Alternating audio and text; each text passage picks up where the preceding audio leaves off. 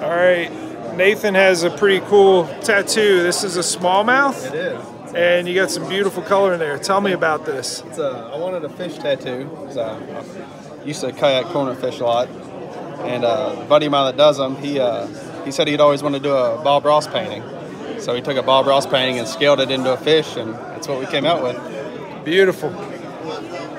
And your local kayak fishing series is? Mountain State Kayak Angling. Right on. Charleston Road, West Virginia, really. What's the next tournament you're fishing local? AEP. It's AEP, and it's actually in Ohio, but kind of branch out there. Nice. Well, good luck at it. Thanks for showing me your ink. It's awesome.